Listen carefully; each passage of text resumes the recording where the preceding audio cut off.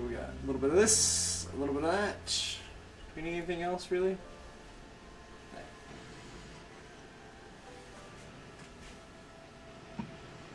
Probably get it when the cognac comes around.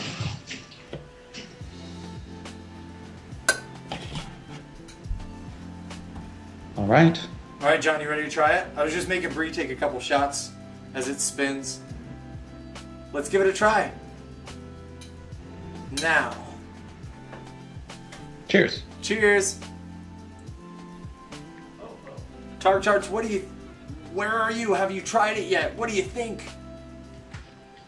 We haven't tried this one yet, have we? No, we haven't tried this one yet. Mmm.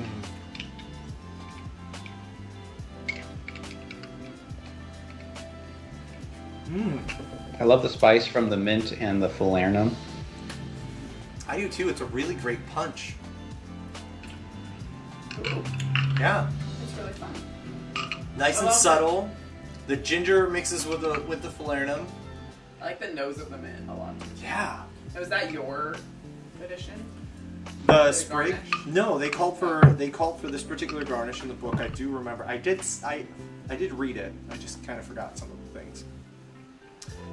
John, I love your acrylic straw. Calling that out. Washable, reusable acrylic straws for everybody out there.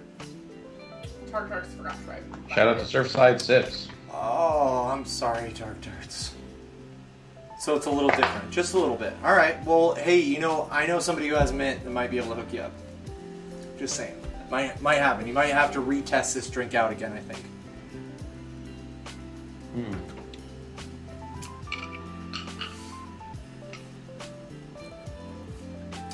Yeah, because that having your nose Yeah. in that that's great. Also by the way it's resting on the glass. I've never gotten actually mint to stand up so well. So putting your nose to that, even with a straw, really does inform the flavor.